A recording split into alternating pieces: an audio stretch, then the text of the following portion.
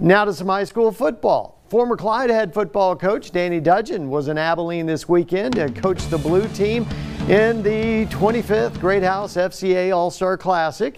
He won the game, by the way. His return to the area comes less than a week from Clyde replacing Dudgeon with his college roommate and former co-offensive coordinator at Cooper, Johnathan Haddock. Dudgeon may have helped get the ball rolling for Haddock, but he's not taking credit for the hire. Yeah, so we visited on the phone. He called to congratulate me on my new job, and then the next question was, hey, you think you put in a good word for me? And so visited with him kind of about what's there and what's in Clyde, and kind of gave him what I knew, and then he took care of it from there, and really excited for him, really excited for Clyde. I think they got a home run. Haddock comes to Clyde from Plainview. Dudgeon's new team in Godley is a playoff regular, but the Wildcats haven't won a district title since 2010.